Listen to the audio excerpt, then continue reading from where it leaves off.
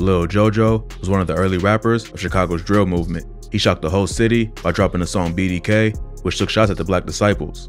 But the song also made him a big target and eventually cost him his life. Here's a closer look at the story of Lil JoJo. Lil JoJo was a rapper from the Inglewood neighborhood in the south side of Chicago. When he was only a few months old, his dad got locked up for attempted murder and spent 13 years in jail. He also has a brother who's a rapper named Swag Dinero, and the two was close growing up.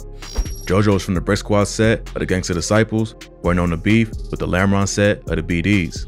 At one point, Brick Squad was also allied with STL EBT, which meant they beefed with O Block and 600. But their main beef was with Lamron because the two hoods were close to each other. A lot of news outlets made it seem like JoJo was an innocent kid who got caught up in a deadly gang beef. But according to those who knew him, JoJo was really about that life, and his name is still respected in the streets. Lil JoJo ain't really know the BDs from O Block, but he did grow up with Lil Reese and Lil Durk. At first, there was no smoke between them. They wasn't cool with each other because they was in separate gangs, but they wasn't actively beefing. There's rumors that the beef really started over a fight at a basketball court. Some dudes from Lamron got into it with some dudes from Brick Squad, and after that, they started taking shots at each other on social media. At that time, Chicago drill was just starting to blow up, and Keef and Durk was two of the hottest rappers in the city. On March 28, 2012, Durk dropped the track L's Anthem. On the song, he took a shot at Brick Squad, rapping, "Brick Squad, I say f*** 'em. Wooga World with him, so it's f*** 'em." Wooga World is another set of the GDs who are affiliated with Brick Squad. So they got caught in the beef for being cool with their enemies. L's Anthem is considered one of the most famous Chicago disses of all time because of what happened next. Lil JoJo and Swag Dinero first heard the song on the radio. Hearing his gang get dissed like that on a public platform made JoJo angry. When he heard the diss, he turned to his brother and said, "You heard that, bro? Hell nah, we gonna go crazy, that's it." JoJo wasn't even a rapper at that point, but when he heard L's Anthem, he decided to hop in the booth to respond. On April 27, 2012, Lil JoJo dropped a remix of the Chief Keef song, Every Day, called BDK 300K. 300 is a gang made up of a bunch of BD sets who are cool with each other, which includes Chief Keef, Reese, and Durk. But instead of just going after them, he also titled the song BDK, taking shots at the entire gang. The song started a trend of other GD rappers claiming BDK, which just turned up the violence in Chicago. On the track, he also responded directly to Durk, rapping, "Durk say f Brick Squad, so I can't wait to catch him. Squeeze his f***ing 40, now they got him on a stretcher." The BDs and the GDs have been beefing for a minute, but when Lil JoJo dropped BDK, he brought the attention of the internet, which took the war to a whole different level. The city was going crazy, and the music influenced what was going on in the streets. But JoJo ain't just stopped there. BDK earned him a lot of clout in the city, so he kept dropping diss tracks to build his career as a rapper. He followed up with the track Tied Up not long after. In the video for the song, JoJo sends shots at his ops while a Chief Keef lookalike is tied to a chair. At the time, Keef was one of the biggest artists in the world after blowing up with I Don't Like just a few months before. So Lil JoJo knew that this was gonna attract a lot of attention. But JoJo still ain't finished there. In August 2012, he dropped a remix of the Yo Gotti song, I Got That Sack, where he continues to take shots at 300. On the track, he raps, "Catch him in traffic with Lil Reese. Man, they gon' feel this Mac. BDK, that's my team, and my city got my back. Went to school with these but that don't mean shit. My tail knocked him out, you should've seen that shit." He mentions Lil Reese by name and claims one of his homies knocked him out.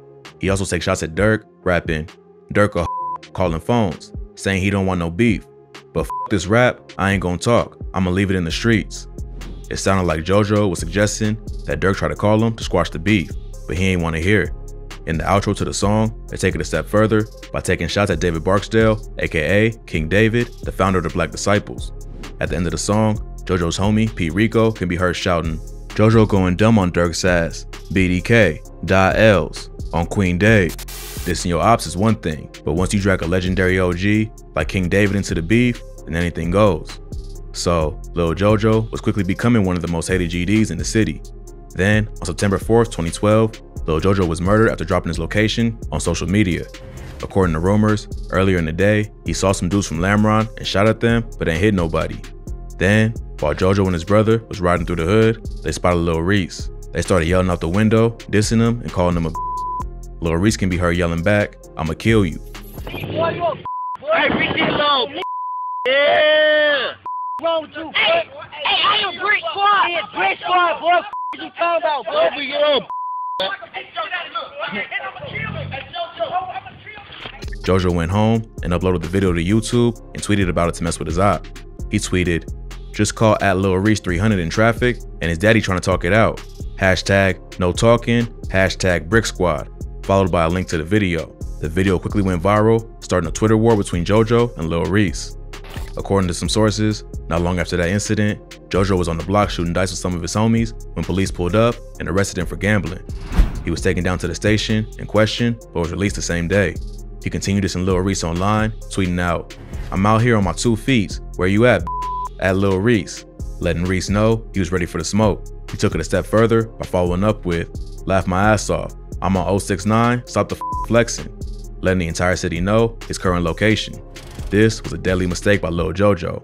He tweeted his location around 7:30 p.m. and by 9 p.m. he was found dead from a gunshot wound on the 6900 block of South Princeton Avenue, exactly where he said he was online. Witnesses said JoJo was riding his bike when the vehicle pulled up and someone in the car shot him. His brother Swag De Niro denies that JoJo was riding his bike when he was killed, but he was rushed to the University of Chicago Medical Center where he was pronounced dead.